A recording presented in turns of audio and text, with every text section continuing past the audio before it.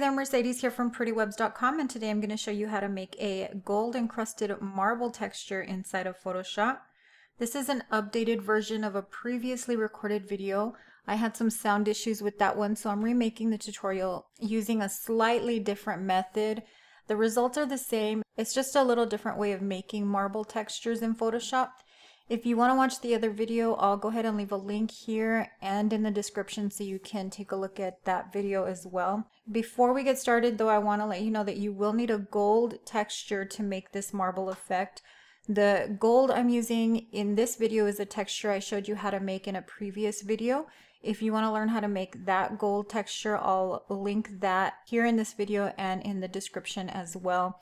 So here I'm going to show you how to make two versions of this marble. The first is a simple marble with subtle veining, and the second is going to be a thicker veining for the encrusted gold, and I'll also show you two ways of adding color to your marble as well. So let's go ahead and get started. Okay, we're going to start off with a new document. So we're going to come up here, File, New, and we're using a 1000 by 1000 pixel document. We're going to change the resolution to 300 just in case you want to make digital papers out of this or use it somewhere else. So I'm going to go ahead and click Create, and I'm going to open up my Layers panel here. I'm just going to unlock this background layer, and I'm going to create two more layers on top of this, so we'll have a total of 3 layers.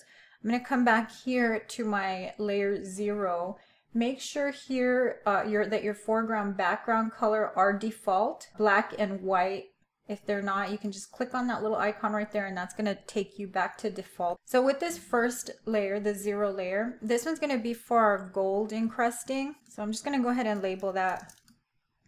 And then the other two are just going to be veining for the marble. So we're just going to go ahead and apply some filters to all 3 of these layers. For the first one, we're going to come up to Filter, Render, and Clouds. And then we're going to come up to layer 1 and come back up to Filter, and you can see that right here we have that very last filter that we used. So I'm just going to click on that. I'm going to go to layer 2 and I'm going to do the same thing. Just click on the last one used. So now we have 3 different cloud textures and they're all different. So it's not the exact same thing. It wouldn't be like copying the very first layer. You don't want to do that. You want to make sure that all of these have different and distinct patterns. So we have all 3 of those. Now we're going to come back in here. I'm on my gold layer again.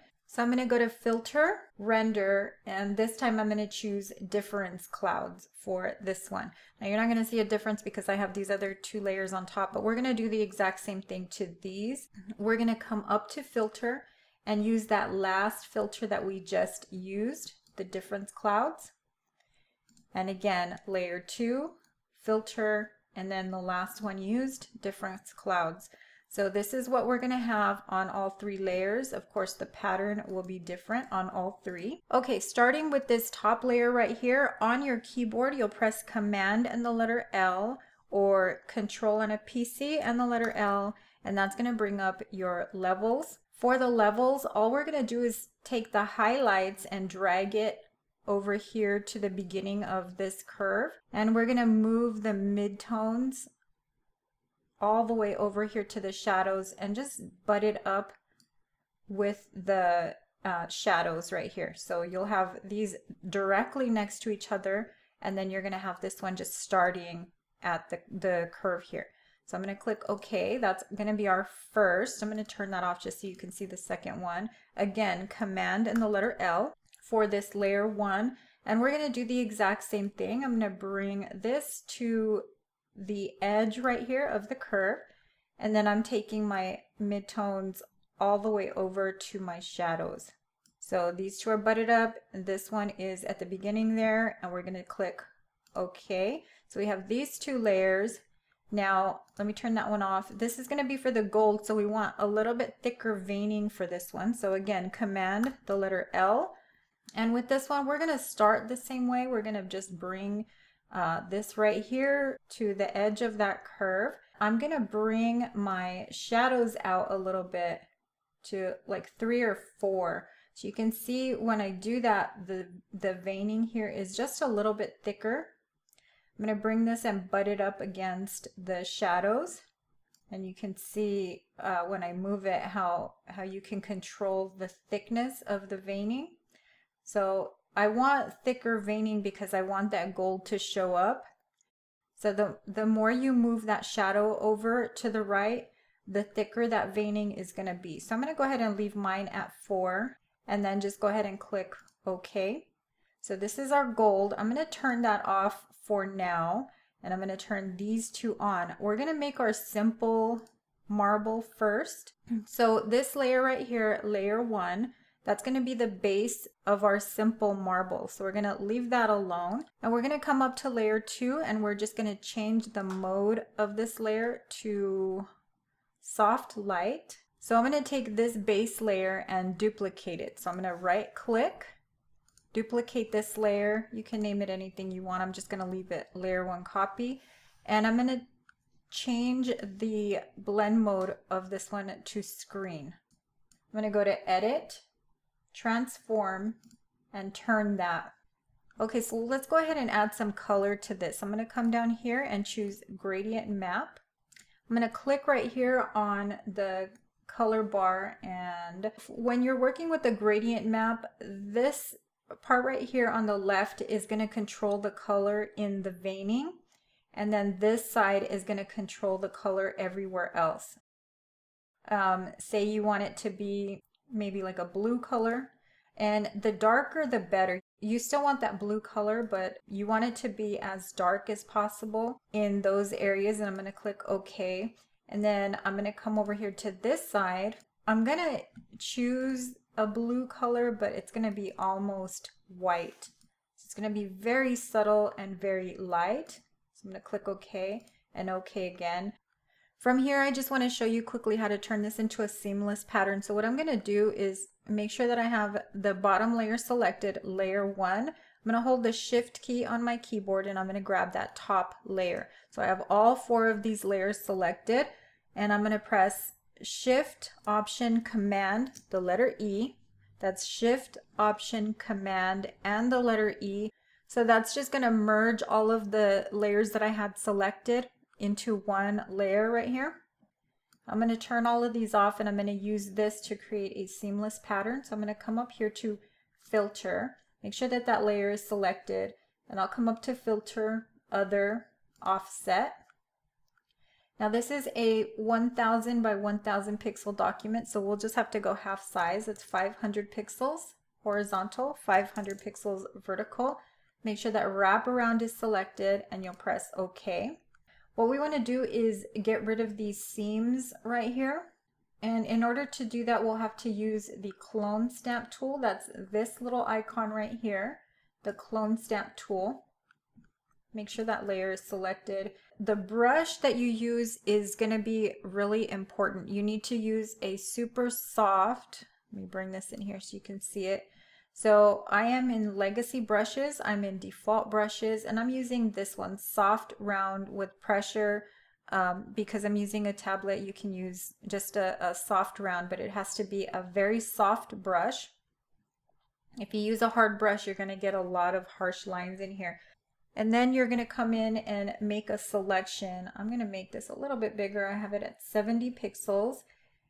I'm going to press the option key on the keyboard. You're going to see that little target right there. This is going to be Alt on your PC. So we'll just select right around here is fine. Make sure that you don't go too close to the edge. And then just paint it out. I'm going to select from there as I get closer to the edge here. Again, another selection. And then just paint out those lines. Another selection. Just be careful when you start getting toward the edges. And if you start seeing things repeating like you do right here, you can just, cover that up. That's basically all you have to do for the repeating pattern. You can come back in and test it. We'll do another offset. And then you can see that we still have some edges right here, maybe, well, just this one right here. So you can just fix these edges, save it as a pattern, and it will be a seamless pattern that will repeat across a larger canvas.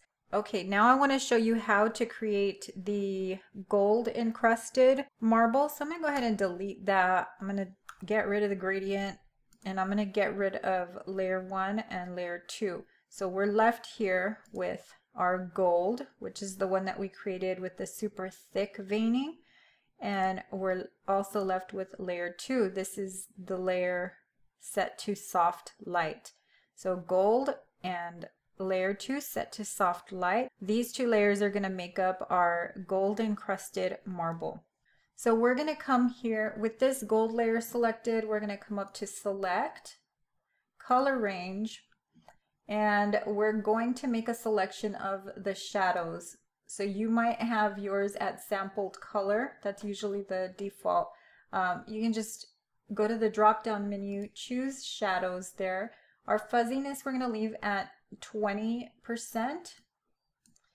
and the range is going to depend on the pattern that you're using. So if you go too far, you'll start to see these little speckles. That means that you need to move back. So I'll leave mine right about 50, and I'm going to click OK.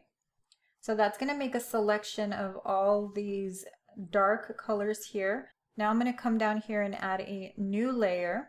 I'm going to put this layer above the others, and I'm going to use this selection right here to fill this layer with this color. I'm going to press Command and Delete on my keyboard, Control and Backspace if you're on a PC, and that's going to fill that selected area with that white color. Command and the letter D to deselect, Control and the letter D on a PC. So this color, whatever color you fill it with, doesn't really matter because we're going to add a pattern to this. So I'm going to go ahead and double click right here on the far right hand side to bring up my layer styles, and I'm going to come here to pattern. So this is the pattern that I'm using, and like I said before, if you want to learn how to make this particular pattern, I do have a link in the description for you.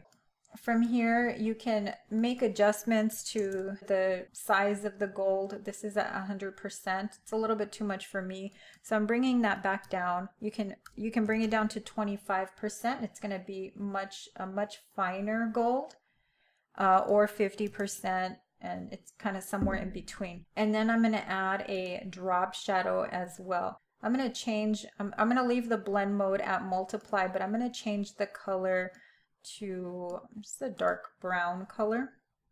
Opacity I'm leaving at 20%. Our distance I'm going to bring down to 2.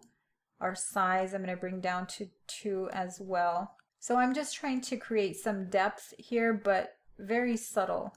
So you can see how, I mean, it's there, but it's very, very subtle. And I'm going to click OK. Okay, now for adding color here. So I showed you one way to do it with the gradient map. For this one, I'm going to show you a different method. So I'm going to come here, and I'm going to go to Hue and Saturation. Now you can see that I have the hue and saturation layer here, but it's not, the color is not showing up here. So in order to make that show up, you need to make sure that you click on colorize. That's going to add the color to your pattern. And also the color is changing the actual color of my gold as well. If you don't want that, you can just bring this underneath the gold. So we'll have the gold contrast and then the color underneath. From this point, you can just work with the hue and saturation to get a color that you like. You can lighten this up quite a bit or saturate the color. One other thing that I do a lot is to take this hue and saturation layer and clip that to this layer 2 right here. Then I'll bring up my saturation quite a bit, and you can see that I'm getting a lot of color variation here. I think that this looks much more realistic, and it's just an interesting look for me. And I'm bringing up my saturation a lot. And I just love this look right here where you're getting the blue, but you're also getting some of that darker color in there. That's just an option. So you can get a lot of different looks with just this hue and saturation color. Make sure to like, share, and subscribe to this channel, and visit PrettyWebz.com for more design resources and tutorials. Until next time, thanks for watching.